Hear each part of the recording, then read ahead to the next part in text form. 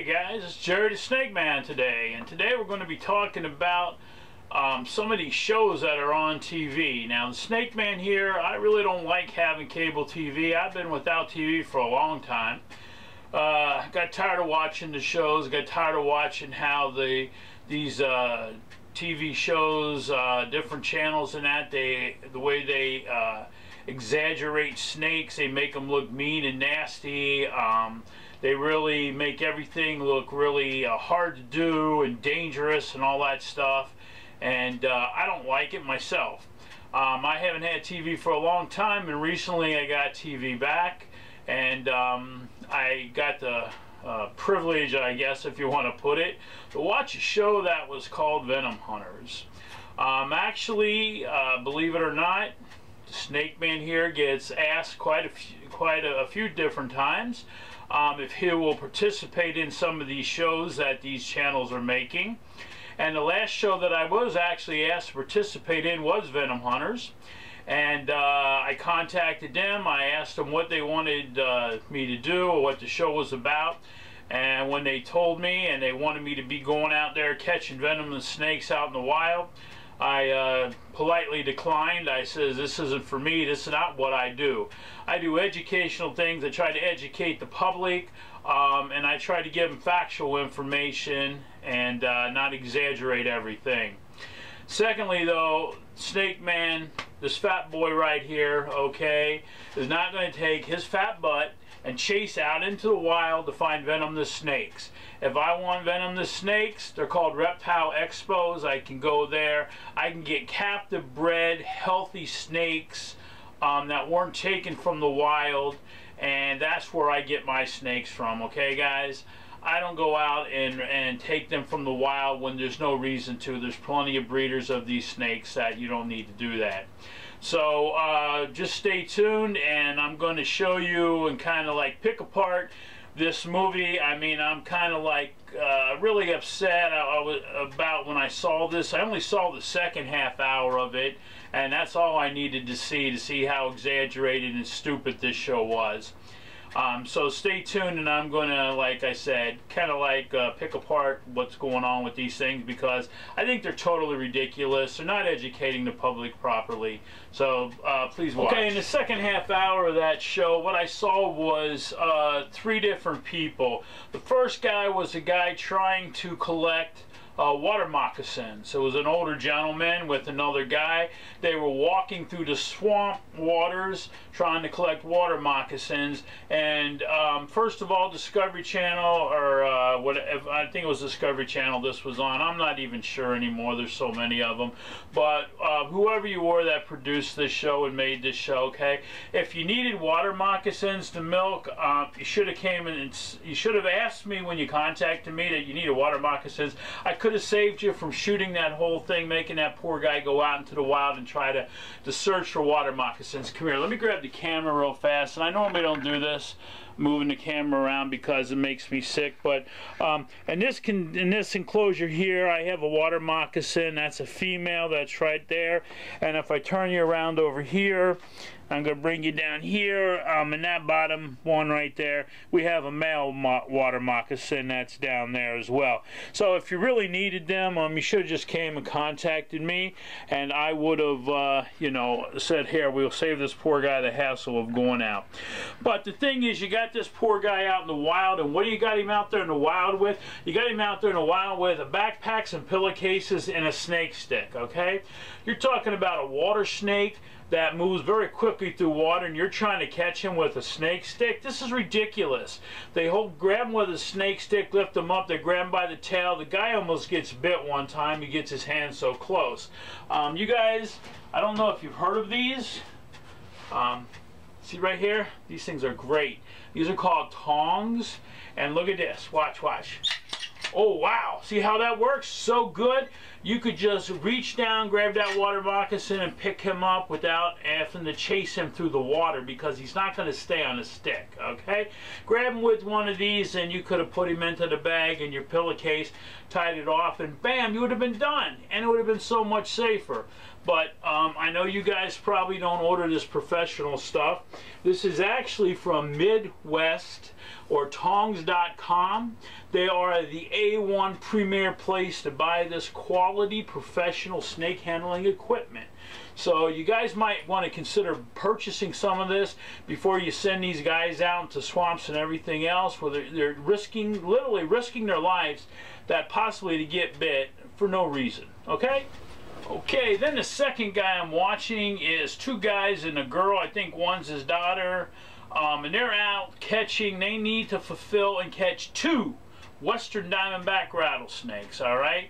This is a very hard thing to do, to catch 2 of these Western Diamondback rattlesnakes, considering they're a big nuisance in Texas. They're all over the place. They're not hard to find generally, but they're way out in somewhere trying to hunt these things down and catch 2. Again, guys, you should have told me when you contacted me that you needed to do this, because you know what?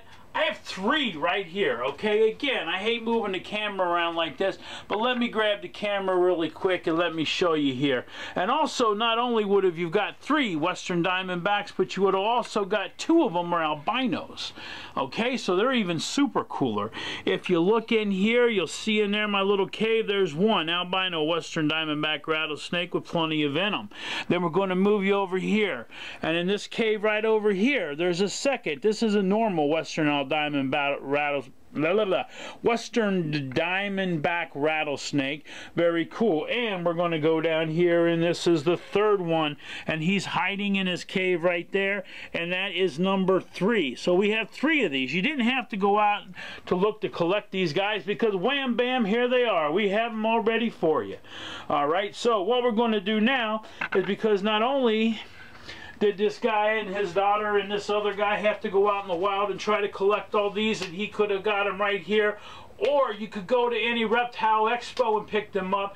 Usually they're 25 bucks. They're very cheap. They're great rattlesnakes, but Western Diamondbacks are very quick, aggressive rattlesnakes, so they don't sell for a lot, and they're very common, so it's not something you had to go out. But what I'm going to do now is, after they caught these 2 rattlesnakes, they brought them back to the house, and they said, all right, now here's what we're going to do. We're going to milk them, and this is so dangerous, and blah blah blah blah blah, and they built this whole big thing up. So what did they do? They took the Diamondback rattlesnake and they had it by the tail, and they're trying to pin its head.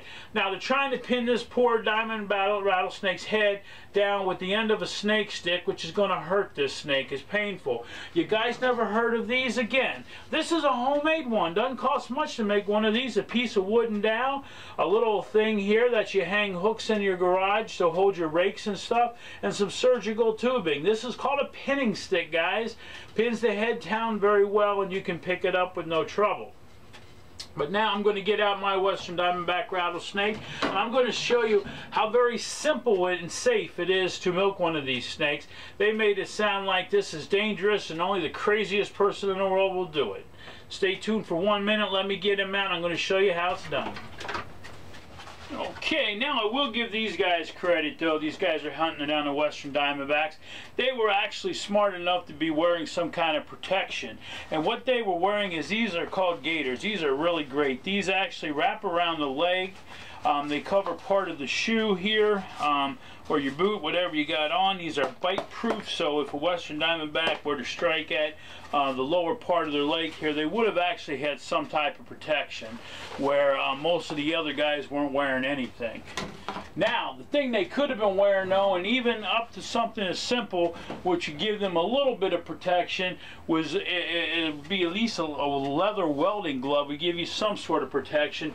But these here, which are the Hex Armor gloves, will give you a lot of protection, because these are 5 times needle stick proof. You can actually take a syringe and jab it right into the glove, and it'll just bend the syringe over. So they are extremely protective, especially when you're grabbing a rattlesnake behind the head. See, I was stupid enough to get bit. That's what happened to my thumb here. Look at that.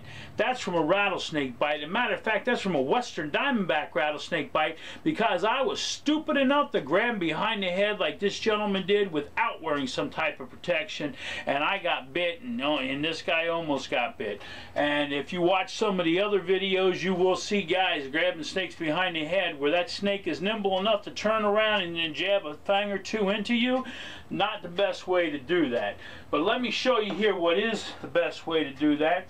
And we're going to get him out here, and if you watch, when you watch this video of them, you're going to see they make it sound like you got to be crazy in the head. There's no way anybody should be milking these snakes, and that it's very dangerous and very complicated, and it's really not. I'm going to show you how it's done, guys. Just stay tuned for 1 minute. We're going to show you how we milk these guys. Alright, now we're going to show you how we are going to milk this guy and how very simple it is. Number one, I'm not going to take the snake out. I'm not going to try to put him on the floor and pin his head down, okay, with the stick and nothing like that. I would have kept him in something which keeps him partially contained, just like we have here. Alright, now what I got to do though is I got to simply take my hide off of my Western Diamondback. Okay, and this guy can be extremely aggressive when he wants to be. So don't let you think that he's a nice calm snake. And what I will do is I will hook him. And we're going to get around on him here a little bit. Now we'll pick him up. As you can see, he's right here. He's not very aggressive at this point, but we're going to move up on him nice and easy here. Okay, and we're just going to move my hand right up behind his head. Whoop, there we go. Now I get this glove off. There he goes, thrashing around. Look at him trying to bite. See, very aggressive at this point. And we move him over here, and we simply put him down there, and look at him milk that venom into that container, boy. He's really biting down on there. Nice, good, solid bite. He is already milked. We put him back up here.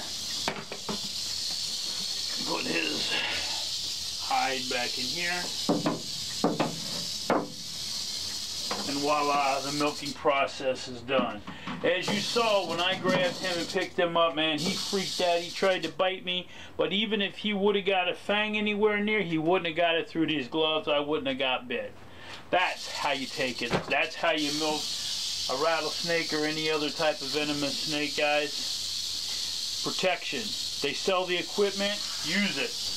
Alright, then the third couple I saw, and I couldn't believe with my eyes who these guys were.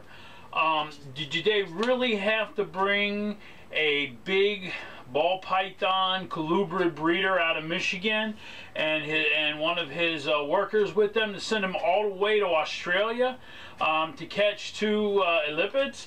I mean, come on, guys. I'm sure there's a bunch of Aussies that would have worked just fine, but no, what they did. So, who they sent, though, and my favorite guy was Chewy. Chewy was the assistant, okay, but Chewy does not deal with venomous snakes, all right? And they send him here to hold bags open while they try to get the snake into the bag, which is ridiculous, okay? Again, this is ridiculous. You're going to have a guy hold a pillowcase open with no protection on his hands while you try to get an elliptid to crawl in there. Again, guys, where's the professional equipment? This is so stupid. You're making something daring. Chewy, man, I don't blame you for being scared. I would have been terrified to try to do something like that, okay? They have equipment. Watch. Let me come right back. Let me show you what they got. This is amazing, okay? It's such amazing that they actually make this stuff, okay? And again, Tongs.com Midwest, they make professional snake bagging equipment. Look at this. A snake bag on a stick. It's flat. It's already open. It's very long. When you set this on the ground like this, okay, the snake can crawl right into it. You can pick it up. Once you pick it up, you give it one good twist. The snake is locked inside the bag. There's 2 bags attached here, so once you got one bag filled, you take it out. Now, what's great about this, you guys had a very venomous ellipid snake inside this bag that you needed to milk. So what did you guys do? You went back, you took the snake out of the bag, okay? And you had poor Chewy trying to take what is kind of a pinning stick and nail the snake's head down, okay? Not cool. You know, these bags are even made with an extension, so you can take these tubes here. Let me grab this tube. I'm not going to take it all out, but these tubes slide into this extension so you can have that snake come out of this bag, go safely into the restraining tube, okay? And then you could work with the snake from inside the tube. You did not have to have this snake and Chewy terrified of getting bit, and I don't blame you, man. I would have. Now, again, Discovery again, or I'm not sure if it was Discovery Channel, so I don't want to make you look bad. If it was somebody else, I apologize. But the producers of the show, if you can't afford professional equipment, which what this is, okay, it's very simple to make your own, which is a lot cheaper. And all you got to do is, this is what I've done to make my own. This is my first professional bagging equipment. Is all it is a body pillowcase, because they're extra longer. I have a darker one so it stays darker so the snake will want to crawl in. And then wapa, this is actually a fishing net, okay? You can extend it out. You can make the handle go longer if you want to here. All I did was cut the net off, all right? I secured the bag on the net here with some these clips, and all you have to do again is just simply hold this down and let the snake crawl into it, twist it around, and voila, you got yourself a snake already in the bag. Nobody's hands are by the openings by any means where they can get bit, okay guys? So if you can't afford to produce a show and buy the equipment that you really truly need, you can make it yourself, all right? So you guys, again, man, these shows, they're getting out of hand.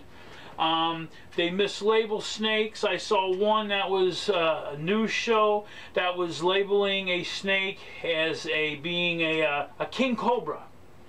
And I identified it immediately as a monocled cobra, all right? Nowhere, the monocled cobra and the king cobra don't even look close, okay? When this guy, these 2 guys were doing this Western Diamondback and they were milking it, one guy was holding the cup. Now, I have had my wife held the milking cup, okay, but when she does it, she wears a pair of gloves because I don't want her getting bit. And what happened with this guy is when the snake went to bite into the jar there, it overbit the jar completely and it sprayed venom all over the guy's hand who was holding it. Now this guy, rightly so, rushed into the kitchen there to rinse and wash his hand off right away. But the guy who was milking the snake, and this is misinformation, people, stood there and said, well, we'll know in a half hour if you got any venom in you, okay? Now, this is a Western Diamondback rattlesnake. It is a hemotoxic venom. If he had any open wounds on that hand whatsoever, it's not going to take 30 minutes to find out if he had any venom get into his system. It's going to burn. It's going to hurt. I know. I've been bit by a Western Diamondback, okay?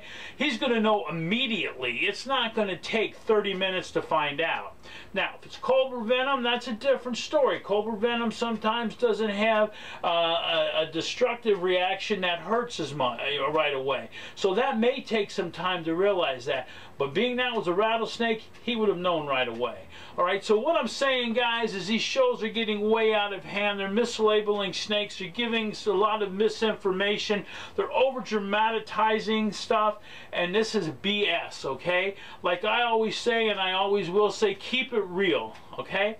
Some people might say, and that's why I brought it up at the beginning, well, maybe Snake Man, you're just jealous because you ain't doing this stuff. No, I turned them down. And let me tell you something, if I want, I will turn them down over and over again. If I want to do and be on TV, I can go on TV anytime, because you know what? friend of mine has a show. It's called Keeping Country Strong. It's on cable TV. It's on, and I can get on that show anytime I want to bring and educate people about my snakes, okay? And they have over 1 million viewers that watch that show, all right? But when I go on there, that's true facts. There's nobody telling me what I can and can't say, okay?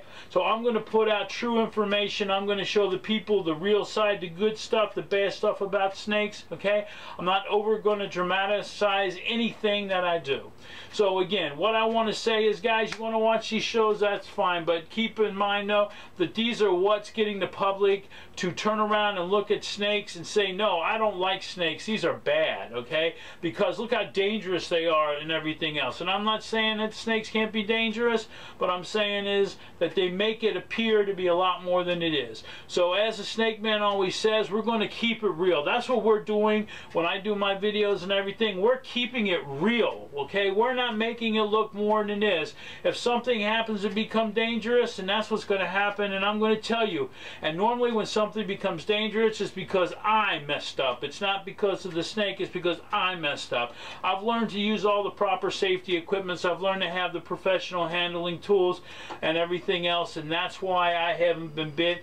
And I've only been bit once in my 35 years career of handling Venom the snakes and everything else.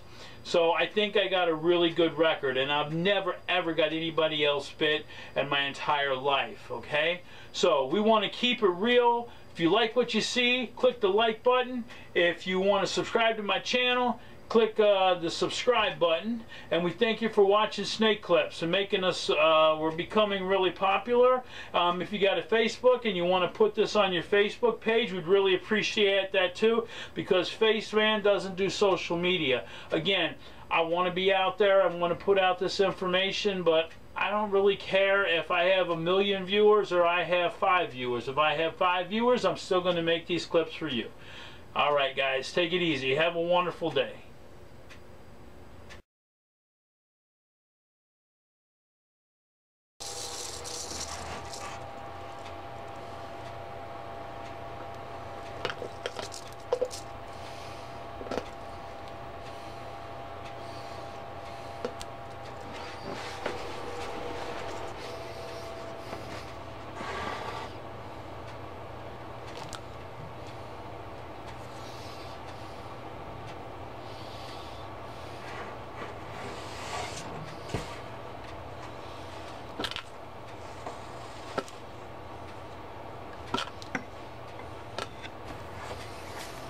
Okay guys, I want you to see here, look at the amount of venom that we got out of that rattlesnake. See that? That is quite a bit. Alright, and as I always say, my rattlesnakes are hot. They are not devenomized. I don't yank their fangs out or anything else. If they bite me, I'm going to get a load of venom. So you just take all the precautions you can.